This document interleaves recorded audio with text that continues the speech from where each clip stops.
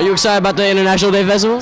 Absolutely, man. This is fun, man. We get to celebrate all the diversity in our school, celebrate everybody's culture, everybody's differences, man. This is a fun time, fun experience, and just, bridge the gap and share the love. Tell me, what are you wearing? I'm wearing a kurta, so this is basically like an Indian, southern Indian clothing item. A quinceañera dress. It's yukata, it's called yukata. It's kind of Japanese traditional wear thing. Who are you representing? I'm representing Albania. Mexico. Russia. My family's from Mozambique. South Korea. Japanese. Japan, yeah.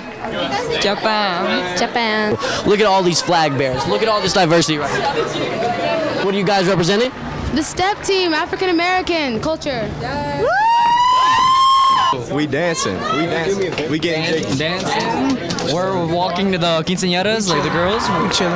Quinceañeras, the girls. You guys nervous? You guys excited? I'm not nervous at all. We ready?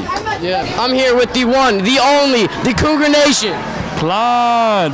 So, are you excited about this International Day Festival? Yeah, I love celebrating the diversity of Centennial High School. Go Cougs! Are you excited about the International Day Festival? I am so excited about the International Festival. First one in 3 years?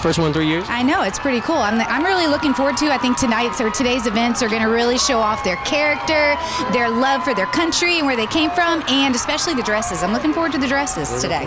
And maybe the dance. Maybe the dances? Do you think it's important to be prideful about your culture? Absolutely, you have to be prideful about your culture. I think everybody needs to celebrate and actually be unified and express where they came from and show all their different cultures and things that they love about themselves and their families and where they're from. It's important to teach people about our culture, and so they respect it.